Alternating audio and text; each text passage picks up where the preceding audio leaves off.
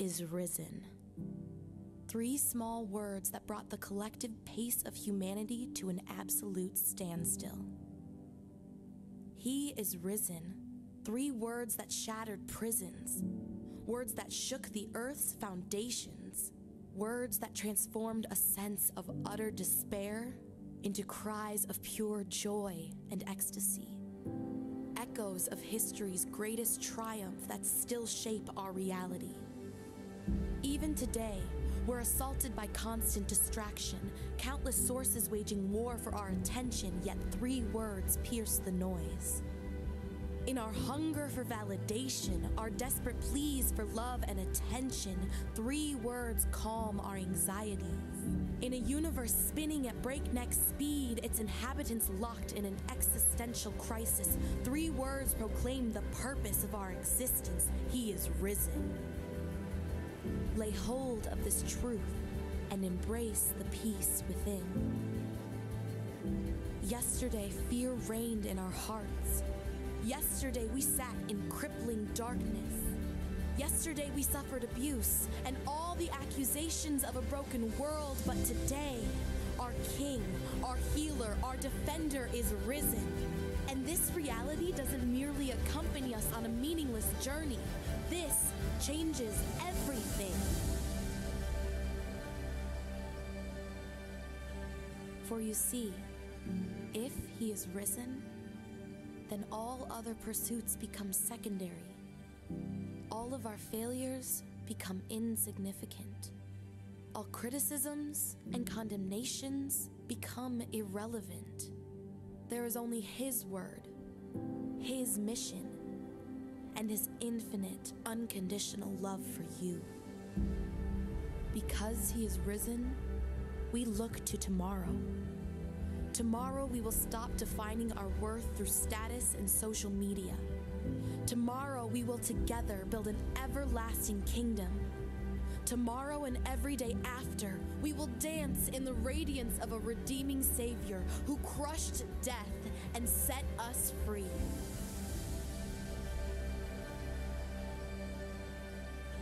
There is nothing that Jesus cannot overcome.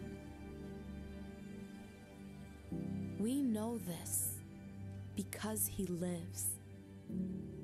We know this because he is risen. Well, happy Easter. That's a beautiful spoken word about the truth of why we are worshiping him this morning. And so today, wherever you are, let's not forget that we have joy in worshiping our risen Savior this morning. So we usually start our Easter service with this: he is risen. He is risen indeed. Amen. So let's just lift our voice in joy to the Lord this morning. We worship you today, Father. Hallelujah.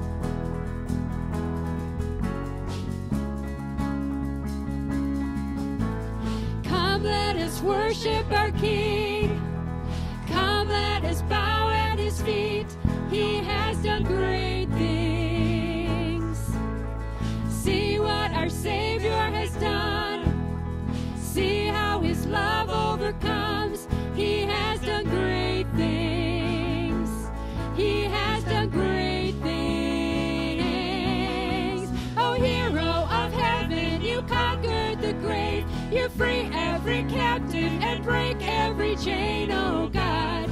You have done great things. We dance in your freedom, awake and alive. Oh Jesus, our Savior, your name lifted high, oh God.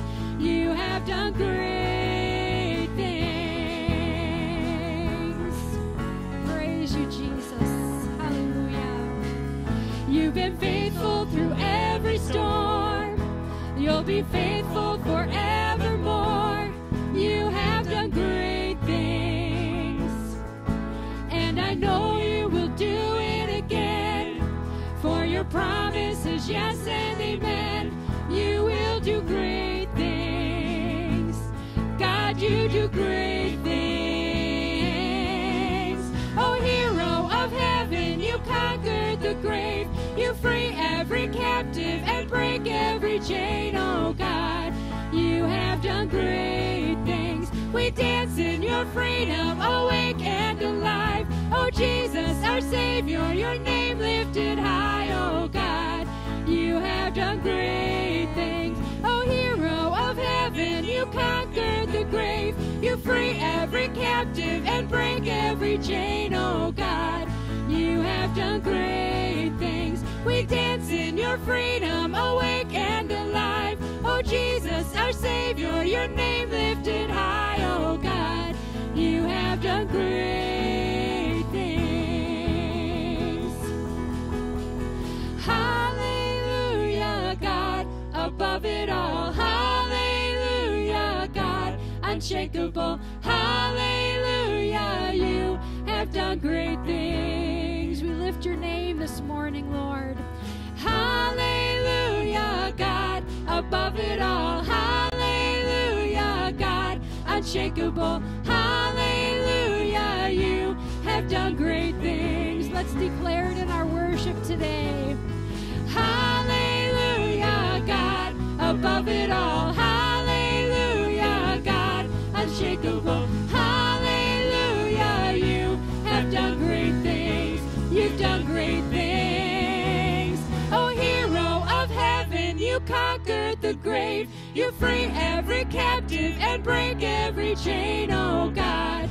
You have done great things. We dance in your freedom, awake and alive. Oh Jesus, our Savior, your name lifted high, oh God. You have done great things. Oh hero of heaven, you conquered the grave. You free every captive and break every chain, oh God. You have done great things. We dance in your freedom, awake and alive. Oh Jesus, our Savior, your name lifted high, oh God. You have done great things. God, you do great things.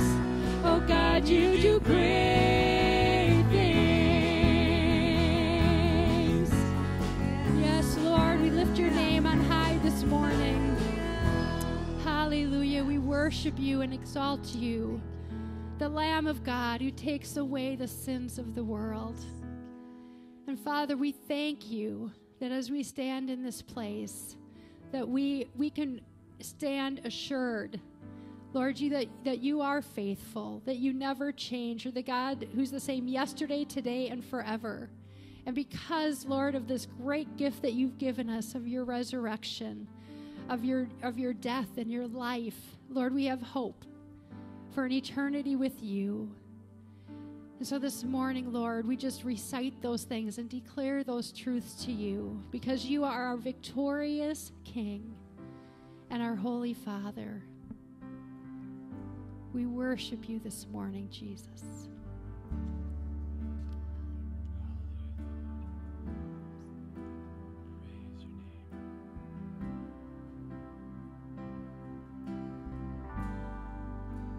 Moon and stars they wept, the morning sun was dead, the Savior of the world was fallen, his body on the cross, his blood poured out for us, the weight of every curse upon him.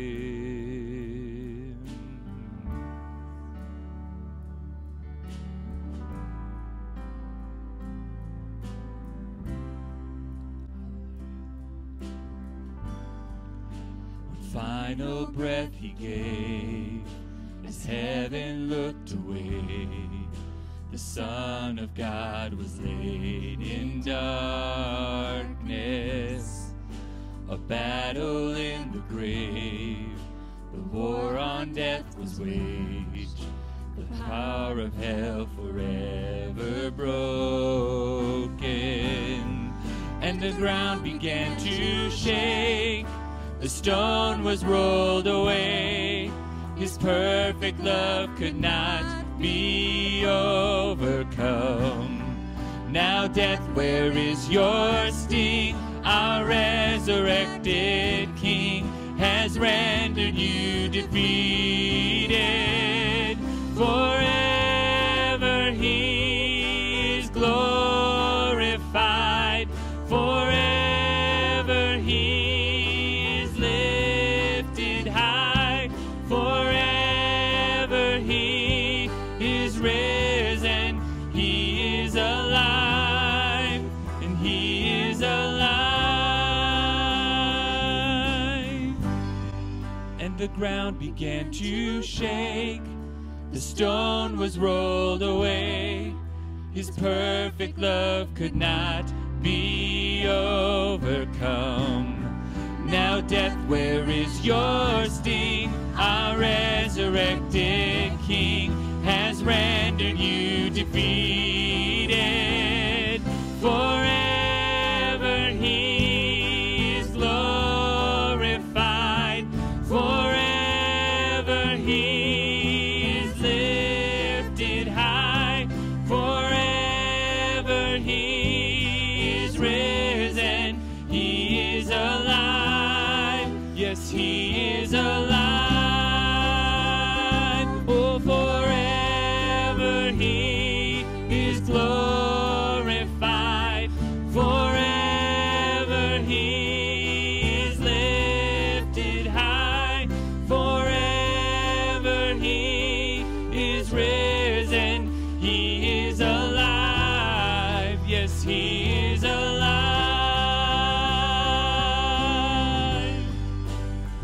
Yes, you are risen, Lord. Hallelujah, Lord, we worship you. You are risen, Lord, we worship you. Praise your name.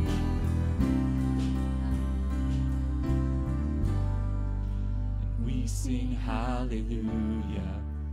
We sing hallelujah. We sing hallelujah.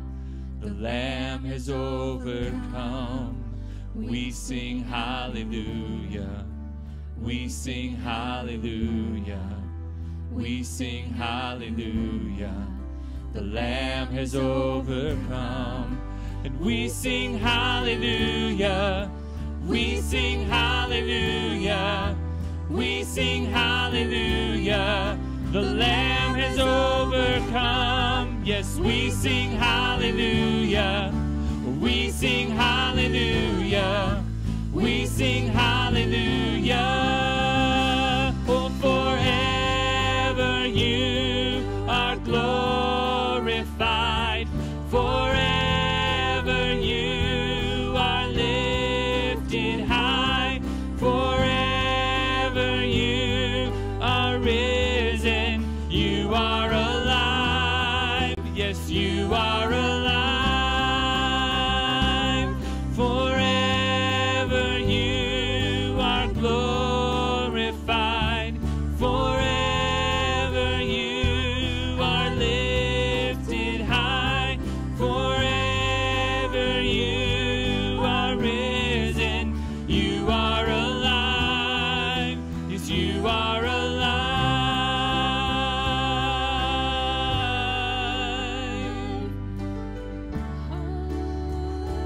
Worship you, our risen King. You're risen, Lord. We worship you, our King. Jesus, behold your King. Behold the story of redemption written on his hands. Jesus, you will reign forevermore. The victory is yours. We sing your praise. Endless hallelujah to your holy name. Jesus, you will reign forevermore. The victory is yours. Behold the Lamb, the story of redemption written on his hands. Jesus, you will reign forevermore. The victory is yours.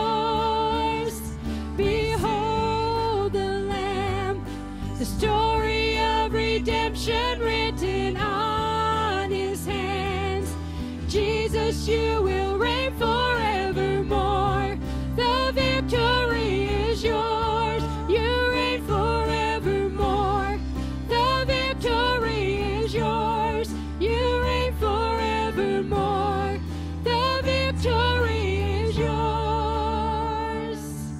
Yes, Father, the victory is yours today. So we're going to continue to worship this morning through the celebration of the Lord's Supper together. I can't think of a better day to gather together around the Lord's table than on Easter Sunday, because communion is designed for us to remember who Jesus is and what he's done. And the Apostle Paul wrote about that for us as he wrote to the Corinthian church when he said this in chapter 11 of 1 Corinthians. He said, "For I received from the Lord that which I also delivered to you, that the Lord Jesus, in the night in which he was betrayed, took bread. When he had given thanks, he broke it and said, 'This is my body, which is for you. Do this in remembrance of me.' In the same way, he took the cup also after supper, saying, 'This cup is a new covenant in my blood. Do this as often as you drink it in remembrance of me. For as often as you eat the bread and drink the cup, you proclaim the Lord's death until he comes. And therefore, whoever eats the bread or drinks the cup of the Lord in an unworthy manner shall be guilty of the body and the blood of the Lord. But a man must examine himself, and in so doing, he is to eat of the bread and drink of the cup." Look what the Apostle Paul said to us. "For as often as you eat this bread and drink the cup, you proclaim the Lord's death until he comes." And so that's talking about the fact that death did not hold Jesus down. That his death until he comes speaks of Easter Sunday. Until he comes is Resurrection Sunday. And so when we gather today around the communion table, all of you in your different places in your homes, we gather together, what we're doing is we're saying we celebrate until he comes. We celebrate the fact that he is alive, that Jesus is alive. That as the worship team said, he is risen. He is risen indeed. Communion is all about he is risen indeed. And so today, as we do that, we take the bread and the cup.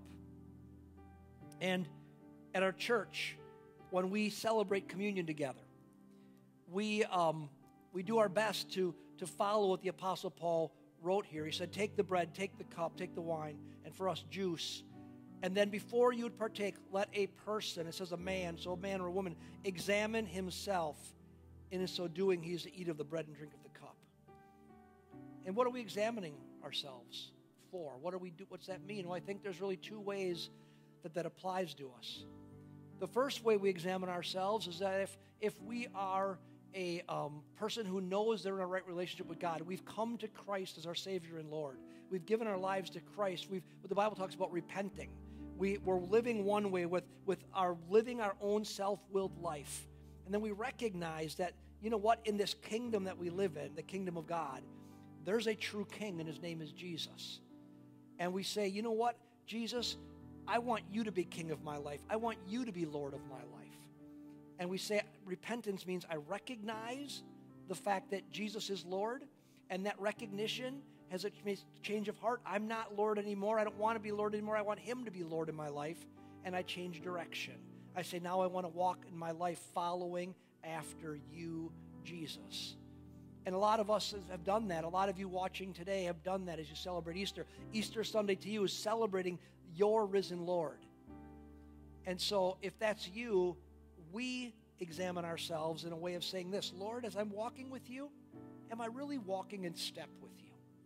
Am I living out my life daily where you really are Lord, where you really are King, and I'm following after you with my life?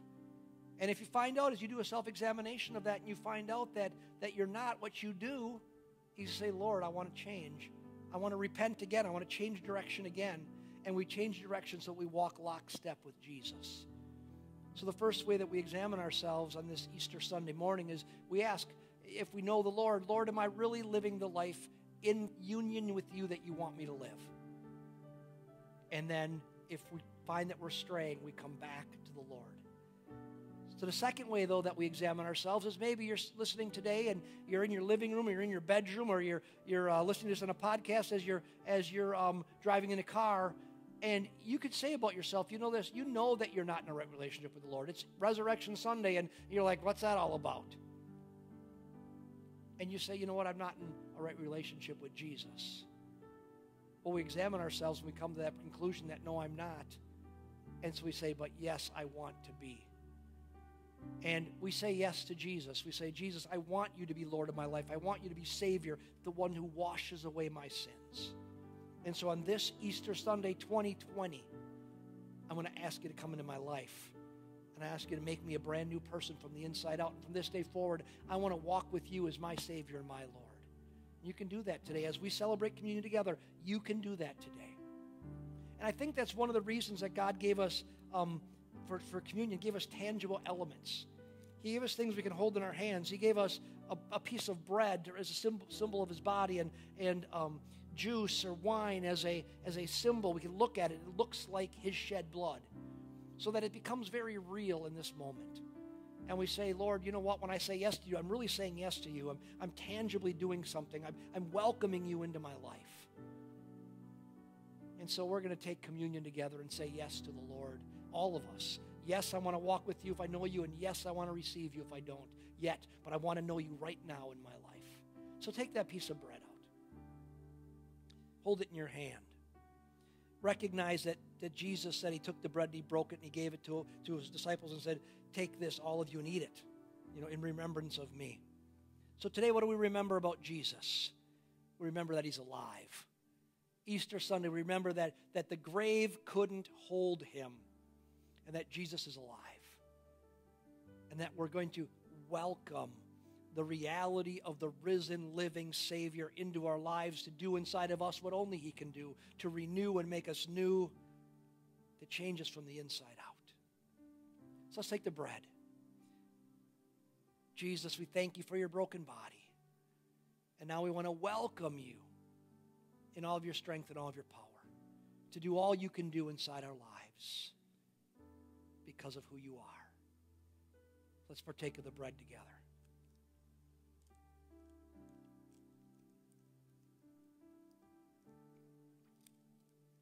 The Apostle Paul said that Jesus said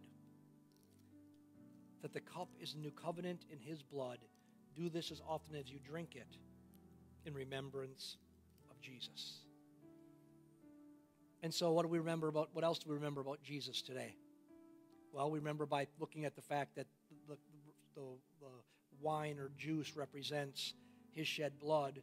We recognize that he laid it all out for us. We just celebrated that on Good Friday. He gave it all. We also recognize that his strength and his power, the risen Savior, is available in our lives today. The same Spirit that raised Christ from the dead dwells in you, the Scriptures say, if Jesus is in you. And so what we do at communion when we think of the shed blood of Christ is we think of the power of God to bring change and health and wholeness and healing and deliverance and freedom into our lives. So you know what's in your life that needs to have Jesus touch it. You know what's between you and the Lord, what's standing there, what you've been holding out to him and saying, God, help me or minister to me or heal me. And in this moment, Easter Sunday, when we remember the fact that Jesus is alive, we're going to invite the risen Savior to come and to touch us in ways that only he can, to heal our hearts and heal our bodies, heal our broken relationships, provide for our every need. So Jesus, we hold in our hands this reality of your shed blood. And Lord, now we invite you into our hearts, into our lives, in a new and a fresh way on this Easter Sunday. Risen Savior, do what only you can do in our lives. Heal, touch, transform, all for your glory. In Jesus' name, let's partake together.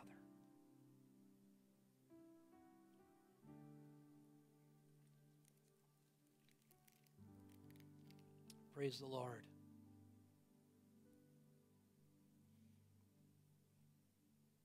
Celebrating communion together on Easter Sunday. Why? Because he is risen. He is risen indeed. You know what? If you're at your house right now, look at somebody across the room and say that to him. Say, he is risen. He is risen indeed. And even if you're alone, say it. Say it to the cat or the dog, or say it to whomever. To yourself. Remind yourself the truth. He is risen. He is risen indeed. Well, on this Easter Sunday, 2020, I want to thank you as a church family. We've been in this crazy coronavirus, pandemic now for a number of weeks. And we've not been able to join together at church. And I just want to thank you for how faithful you have been in so many ways. You've been faithful in communicating with the church, faithful in encouraging us as we've been trying to encourage you. Thank you for that. We're really glad to hear that. I get cards and letters like every day from somebody, or text messages or phone calls almost every day. Thank you for that encouragement and saying how much you appreciate what the staff is doing, putting these services together and just reaching out. The Good Friday thing that we mailed you with the little cross and the questions. And we're doing our best to stay connected and keep on ministering to you. So thank you that you've been reaching out also. And I also want to thank you for your generosity in giving. That, the ministries of the church have not gone down, they've gone up. We still have our normal ministries, but now we are helping people who are in crisis, and we're also having the normal bills of the church. And you guys have been crazy generous towards Portview Church, and I want to thank you for it. Just this last week, Suzanne and I were able to go and deliver groceries to a number of different families who were either in need, like there's a financial reason, or they just couldn't get out of the house because of other health issues in their life. And so we were able to, because of the Church's generosity, go buy groceries and deliver them to homes. And we were also this last week able to help 2 different pastors that are struggling financially because their churches are struggling financially. One was a local pastor, but I want to tell you just briefly about another one. I don't want to say his name, but in a city about an hour away from here, I'd shared with our superintendent, John Davis, that our church has this ministry called Passion for Pastors, and how we love to help pastors. And I just told this quite a while ago, and when the whole coronavirus thing broke out, I sent them a text and said, hey, remember, if people need help, let us know. So he called me this last week, and he told me about a church in our district, a pastor in our district. And I had actually been aware of the need and been praying, should we help that particular pastor? And he called me up and he said, Mark, you think Portview Church could give X amount of dollars to that pastor? And I was excited because, number one, we had the money. But number two, myself and our staff have been praying and asking, Lord, do you want us to help this particular pastor? Because we were been made aware of the need. And so I immediately contacted Pastor Mitch and said, hey, send the check out for this amount to this guy in this city. And it was so fun to be able to help somebody in need. And how can we do that? Only because of your generosity. And so thank you for your crazy generosity. Also, a number of you have been sending money in specifically for COVID needs. And just specifically saying that. So we have a separate spot on our app and our website where you can give directly to that. And so thank you for that. Anything you give in, 100% of it, we're going to give out and as needs continue to arise. And another way that we're going to give out as a church is we've been in contact with the 3 main food pantries in our area. There's one in Port, one in Saukville, one in Grafton. And we've been in contact saying, what needs do you have? And what they've done is they all kind of said the same thing. Everybody, hoarded everything and bought everything, and it kind of cleaned out the shelves of the stores. And a lot of that stuff on the store shelves, when it would get near expiration, would be donated to them. But because everybody bought everything, their donations are way down. And so what we're going to ask Portview Church to do, our crazy, generous Portview family, is really 2 things. Number one, starting today, it's Sunday morning, Easter Sunday, we're going to have our shopping cart that we usually use in our cafe to collect different things for different outreaches and stuff. That's going to be out at the front entrance of the church under the overhang. And on our website, and it was put on Facebook yesterday also, there is a list of items that the food pantries are specifically asking for. And we're going to ask you to do this. Go in your pantry in your house, and if you've got any of those items and you can spare them, bring them over, just throw them in that basket, and every day we'll be taking those out of the basket and putting them in boxes and bringing them inside the church, and then we'll be dropping those off at the various food pantries. And if you don't want to do that, or maybe even when you're shopping, your normal shopping, I know we're really restricted, we're not asking you to go shopping specially for this. We don't want you to just go to the store just for this. But if you're going to do your regular shopping, you can take that list and purchase some of those items and drop those off in the basket at the church. If you don't want to do it that way, you can just give on our app or our website to the coronavirus tab, and we will take money from there, and we will send somebody to Costco or someplace. And I've actually been in contact with somebody about trying to get some cheaper things through some stores, and we will buy items and then donate them to the food pantry. And then ask them also if they just want additional money. So we can have a chance to make a real significant impact in our community by giving to this food pantry outreach financially and with donations. And so we're looking forward to being able to do that over the next couple of weeks. So we're really excited that we're getting to do that. And we get to show the community that Portview Church is what? I heard you. People who care. I can hear you all the way here at church. People who care. And you guys are proving that. So thank you immensely for being such a great church family. Now, speaking of our church family, I want to have a couple of our beautiful young girls via video share some cuteness with you right now. So watch this video. Happy Easter! This is a reading from Matthew 28, 1 through 10, the resurrection. Early on Sunday morning, when noonday was dawning, Mary Magdalene and the other Mary went to visit the tomb. Suddenly, there was a great earthquake, for an angel of the Lord came down from heavens, rolled aside the stone, and sat on it. His face shone like lightning, and his clothing was white as snow. The guards shook with fear when they saw him and fell to a dead faint. Then they spoke to the woman. Don't be afraid. Don't be afraid, he said. I know you are looking for Jesus, who was crucified. He isn't here. He has risen from the dead, just like he said would happen. Come see where the body was lying. And now go quickly and tell his disciples that he has risen from the dead and is going ahead of you to Galilee. You will see him there. Remember what I have told you. The women ran quickly. They were frightened, but also filled with joy. And they rushed to give the disciples the angel's message. As they went, Jesus met them and greeted them. They ran to him, grabbed his feet, and worshipped him. Then Jesus said, Don't be afraid. Go tell my brothers to leave for Galilee, and you will see me there.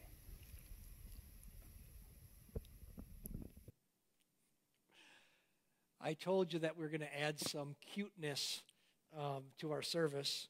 So thank you so much, Ellie and Sophia, for reading the Easter message story to us today. Safely from your homes, I must add.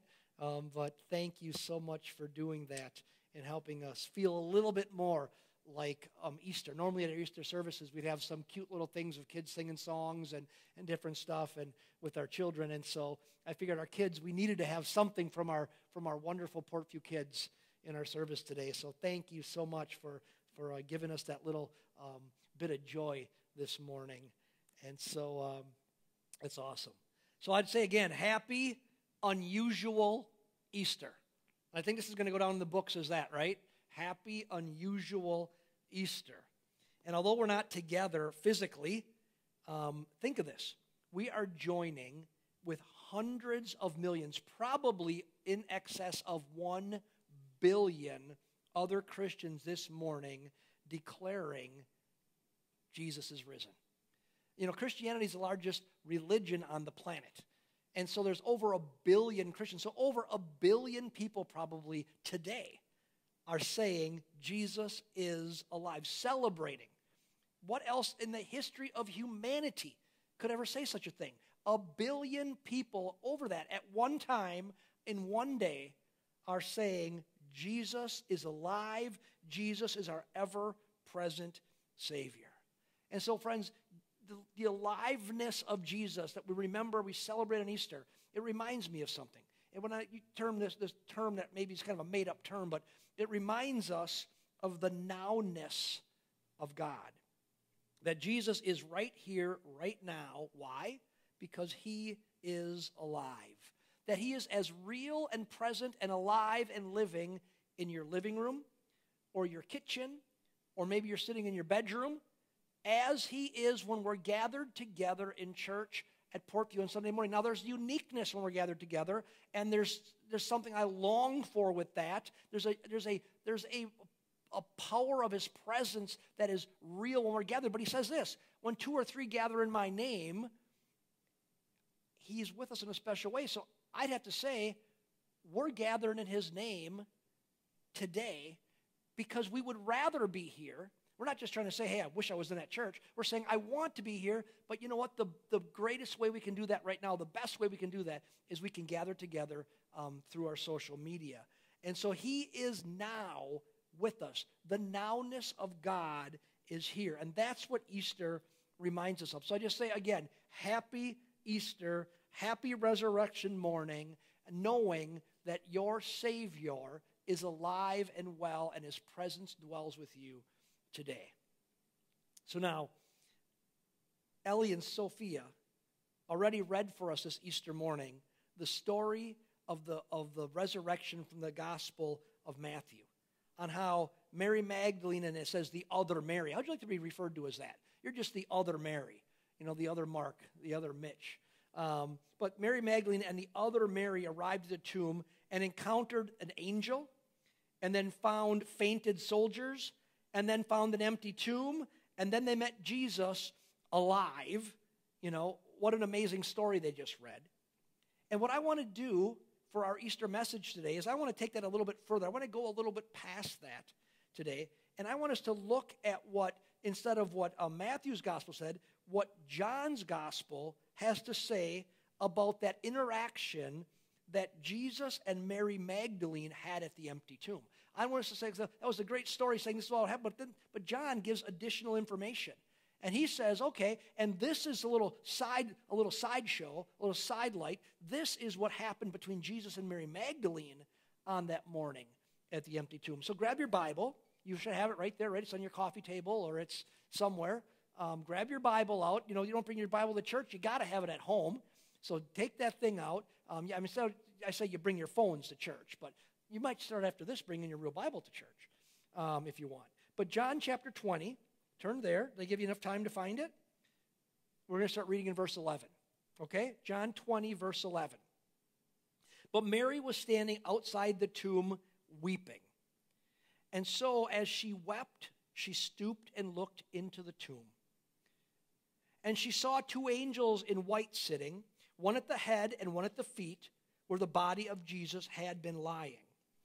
And they said to her, "Woman, why are you weeping?" And she said to them, "Because they have taken away my Lord, and I do not know where they have laid him." And when she had said this, she turned around and saw Jesus standing there, and did not know it was Jesus. And Jesus said to her, "Woman, why are you weeping? Whom do you seek?" Supposing him to be the gardener, she said to him, "Sir, if you have carried him away, tell me where you have laid him, and I will take him away." And Jesus said to her, "Mary." And she turned and said to him in Hebrew, "Rabboni," which means teacher. And Jesus said to her, "Stop clinging to me, for I have not yet ascended to the Father, but go to my brethren and say to them, I ascend to my Father and your Father, my God and your God." And Mary Magdalene came, announcing to the disciples, "I have seen the Lord, and that he has said these things to me." Now notice something with me as we read this together today, as read it together today.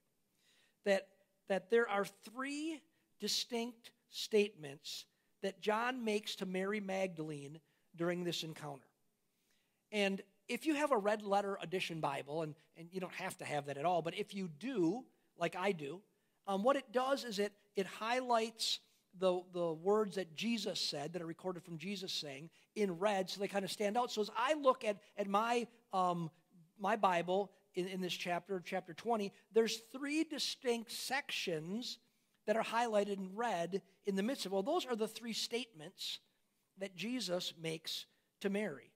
And we know this. Those are 3 statements that are directed to a unique person called Mary Magdalene on Resurrection Sunday, 3 days after Jesus had been crucified, and it was for her on that day in that situation.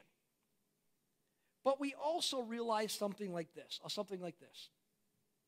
that as Jesus spoke to Mary, the things that he said to her, I really believe reveals how he feels about all people. Yes, he addressed them to Mary, but the way he addresses the things that we do, we could take and say, now he says that, or he feels that way towards Mary, or acts that way towards Mary, and this really is also how he feels and acts towards all people, because he doesn't just love Mary, he loves anyone. And I think what we see in the interaction between Jesus and Mary Magdalene is we see the heart of Jesus as an interaction towards Jesus and any one of us, towards you or towards me.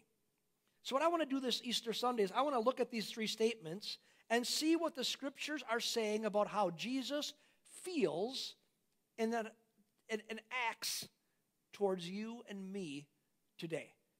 Because it's how he felt and acted towards Mary, and I think he has the same heart for every single one of us. So let's look at these 3 statements. The first one is in verse 15. And it's interesting.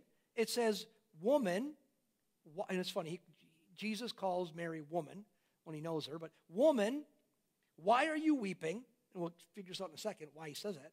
And whom are you seeking? Now, ask yourself a question. Do you think that Jesus didn't know who Mary was? Doesn't call her by name there. He doesn't know why she's weeping, and he doesn't know who she's seeking. Well, of course he did. Of course he knew the answers to all that. He knew that Mary had come to the tomb to prepare his body for burial, because he was supposed to be dead. He knew that she was weeping because she had seen him crucified and had seen his body taken off the cross and laid in a tomb, and now she's there, and she thinks his body has been snatched by somebody, at least that's what she thought, and she's weeping, and she's saying, where have they laid my Lord? So here was Mary, alone and stressed and sad, because that would have been exactly how she felt, and maybe magnify that by 1,000 or 100,000. And Jesus asks her, why? Why? I want us to think about that. Sometimes we pass right over those things, and we don't give time to let it sink in. Why would these things happen? So why do we think Jesus did that? I believe it's a really clear answer.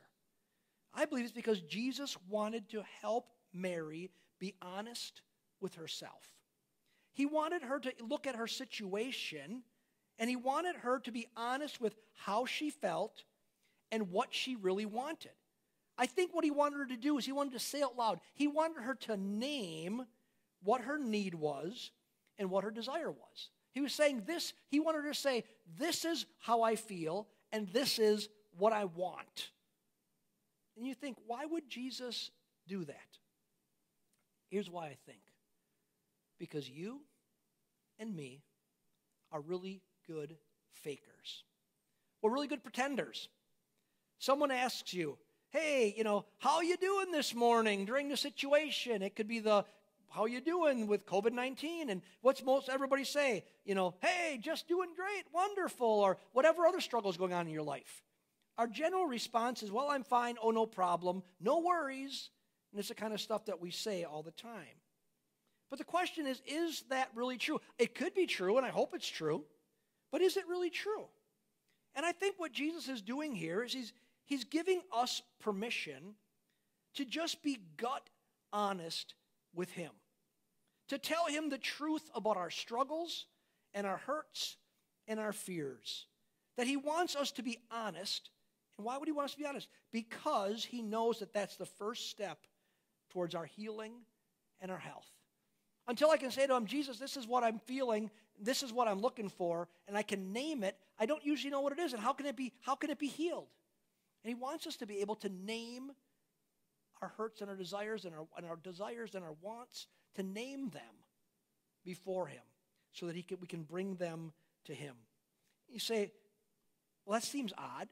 It's not odd at all. If you read the Psalms, and I hope you do, matter of fact, here's what I found with most people, that when they first come to Christ, the Psalms generally aren't that important to them. But the longer they walk with the Lord, the more the Psalms become important. So now, the Psalms are, for me, are part of my every single day, or almost every single day, time with the Lord. And if you think of the Psalms, and particularly of David, but not just David, there's other psalmists, we see that they do what Jesus is asking Mary to do here all the time. The psalmist will pour out his heart before God. He's completely honest with his feelings before God. And that's why I think so many times we love the Psalms, because it gives us permission to be completely honest. Matter of fact, in the Psalms, sometimes we're actually uncomfortable with just how honest with his feelings the psalmist can be. You know, saying crazy things like, say, smash all my enemies' heads against the rocks. And we look at it and go, how could you say that? And some people mistakenly say, well, God is saying you should do that. No, the psalmist is just saying, this is how I feel. It's not right, but this is how I feel. And he's encouraging us. He's giving us an example to say, it's not only all right, it's right to be gut honest with God. Jesus is inviting us to be honest with him. He can handle it. He knows how important it is for your spiritual and your physical health. So think about during this time right now where there's a lot of fear in our world. God wants you to be honest with him. He wants you to tell him how you're feeling, and don't hide that. Don't gloss it over.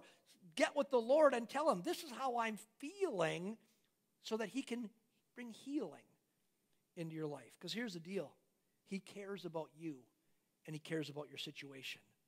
So tell Jesus how you feel. Tell him what you long for, because he cares for you.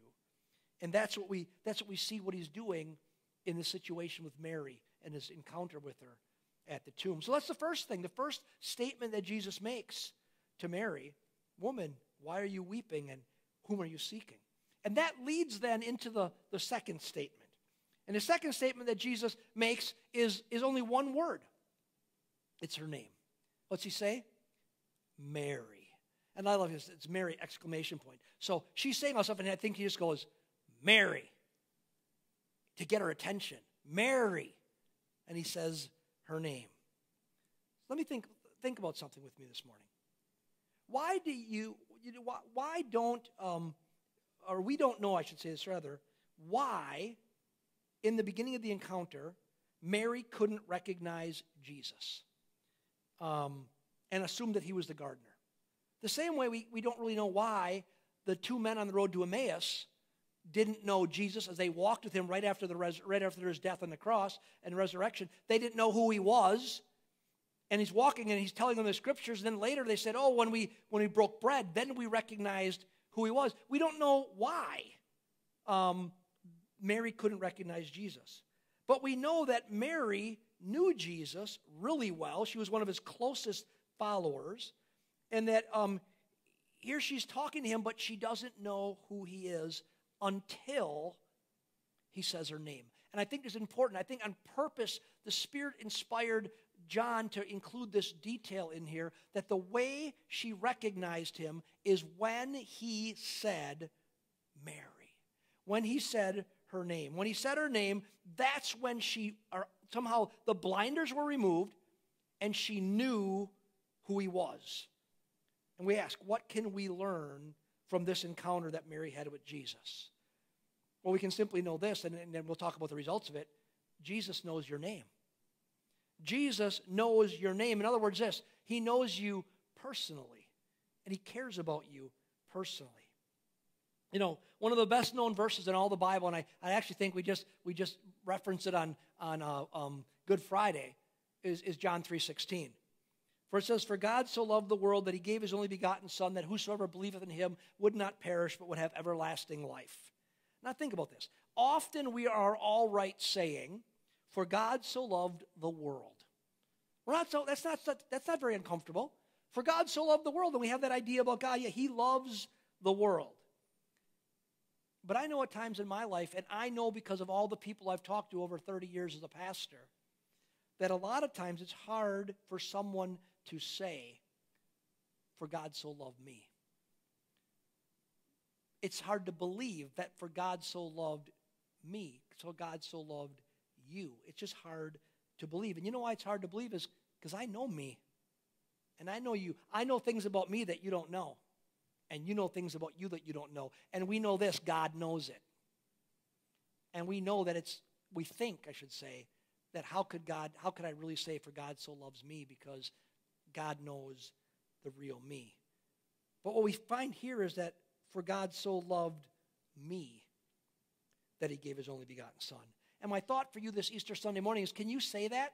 Can you say that in your living room right now, or your bedroom, or wherever you're at? Can you say, for God so loved Mark that he gave his only begotten Son, or whatever your name is, for God so loved Mary, Sally, Jan, for God so loved you that he gave his only begotten Son?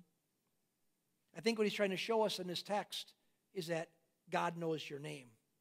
That this Easter, God is intimately acquainted with you. And I would say this, even if you've been running from him for year after year after year. And you know if you have been. You can go to church every single week and still run from God. You can have divorced yourself from the church years ago and know you're running from God. But God is intimately acquainted with you and loves you and knows your name, even if you're running away from him. And listen, if you don't have a real relationship with him, he wants you to. He knows your name, and he wants to be in an intimate level, an intimate relationship with you. Every Easter, millions, and we said today probably 1 billion people go to church. Maybe they don't all go to church, but that many people, millions and millions and tens of millions and hundreds of millions, go to church because it's some kind of religious obligation. There's no real living personal connection between them and Jesus.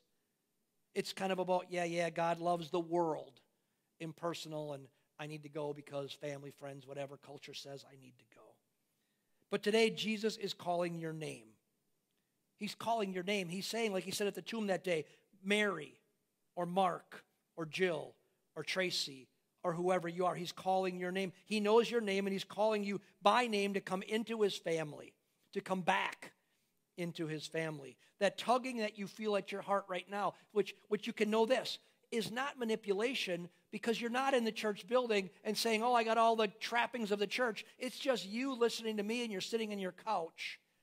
And that tug you feel in your heart right now, that's saying, this is for me, that feeling is the Spirit of God tugging at your heart and calling you by name. Not just for God so loved the world, but God so loved Bill, or whatever your name is. That feeling inside is the Spirit of God tugging at you. So this Easter Sunday, there's not a better time ever to say yes to the risen Savior who's alive today. He knows you, he loves you, and he died on the cross and rose from the dead. For who? For the world? Yeah, but for you and for me. So this Easter morning is a day you can welcome Jesus into your life and have him become, because it's his desire, your Savior and your Lord, and live your days under his umbrella of provision and protection, his rule and his reign, because that's his plan for every single person on planet Earth, that everyone would know him. And that's why we celebrate today. So, now there's one more statement that Jesus made to Mary on that morning, and I want us to look at it this morning before we're done. Look at verse 17. Jesus said, stop clinging to me, for I have not yet ascended to my Father, but go to my brethren and say to them, I ascend to my Father and your Father, to my God and your God. Look at this. Jesus had to tell Mary, and it's very interesting. Scholars disagree on what this could mean. It's kind of problematic, but I don't really think it's problematic at all. I think, Jesus has to look at Mary and he says, let go of me. He was alive from the grave, and he was in the process of ascending to the right hand of the Father, which he would do shortly. But I think he's saying this, but there was stuff to do. And he tells Mary, you go do this. He's saying kind of like this, hey, let go of me. I know you just want to sit here and worship me, but let go of me. We got stuff to get done. We've got stuff to do. And so what does what was she to do? She was to go and to tell that he ascends, he said, that I'm ascending, that I'm alive, I'm not in the grave anymore. I ascend, and he was ascending, he says, to my Father and your Father, to my God and your God. And I think there's two things that really need to be seen from this statement. And the first one is what we've been focusing on along this morning. He says, I ascend. He's saying, I'm not dead. I'm not in a grave somewhere. I am alive. And friends, this is the heart of the Christian message. We're unlike any other religion that's ever been conceived, because all the other religions are conceived by man, but this is God's way. Christianity is God's way of reaching humanity. We're unlike any other religion because we serve a living Savior. That's what sets Christianity apart. We don't follow a list of rules and doctrines. We follow and worship our living Savior, Jesus Christ, who is part of the eternal Godhead, God the Father, God the Son, and God the Holy Spirit. That's who we serve. He's alive in relationship as a Trinity and invites us into the relationship with the Trinity because he is alive. And what he's saying here is, and when you know that, you need to go and tell everybody that you meet, Jesus is alive. So that's the first thing we see from this. And the second thing we see is this from the statement, is that Jesus describes how Jesus describes God the Father. He says, I go to my Father and your Father, my God and your God. You thought, again, these are the kind of thing you can read over, but you have to say, why would he have said it like that? Why would he have said, my God and your God, my Father and your Father? Because he's trying to emphasize something here. He's trying to emphasize the inclusive nature of God. God is my God, and God is your God. God is my Father, and God is your Father. God is my God. God can be your God. My God, he's my God, my Father, and he can be your Father. He's talking about being inclusive. And think about something so unique this Easter that's never happened before, ever in the history of the world. On a Sunday that we are not allowed to meet in churches, and think about this, the churches that usually separate followers of Jesus, you go to this church and they go to that church and somebody's in another church. These churches are churches that usually separate those who follow Jesus into distinct groups on any Sunday, but on Easter Sunday, that on this Sunday, this Easter Sunday, it's time for us to focus on what unites us, what we have in common. That he is my God and he's your God. He's my Father and he's your Father. That if you are a Baptist or you're an Episcopalian or you're a Methodist or a Catholic or you're part of the Assemblies of God like we are, that we serve a risen Savior. That he is our Father who art in heaven. That he is our God today on Easter Sunday. That's what I think Jesus is trying to get across here. Easter should unify the family of God. And I love a quote from Augustine. Augustine said this. He said, it's attributed to him. In essentials, unity. In doubtful matters, liberty. In all things, charity. In essentials, unity. In doubtful matters, liberty. In all things, charity. And I think that's a great motto for the church today. Wouldn't it be great if the result of this unusual Easter, where we can't be divided by separate church buildings, is that we could recognize that we are all together in the same situation? None of us are allowed to go to church. We're all really unified. We're unified in a pandemic where we're isolated, but we're not. We're unified by the fact that we are followers of Jesus. Imagine that. The situation that's meant to divide us actually unifies us. That we are united on the essentials. Christ is risen. Christ is Lord. Christ is Savior. And that we would give then charity or love towards those who see things a little bit differently than we do. I would have to believe it would thrill the heart of God if what happened out of this Easter when we were separated is we actually realized that we're united. That we don't have to be the Assemblies of God and the Catholics and the Methodists and the Lutherans. We can be the children of God. And we can be united by God. Yes, we have distinctions, and that's all right. But let's understand that we can be united in Christ. One faith, one baptism. One Lord, one faith, one baptism. So what can we learn this Easter Sunday from Mary's experience with Jesus on Easter Sunday morning? He cares about your situation. He knows your name, and he opens his kingdom to everyone and anyone who will say yes to the risen Savior.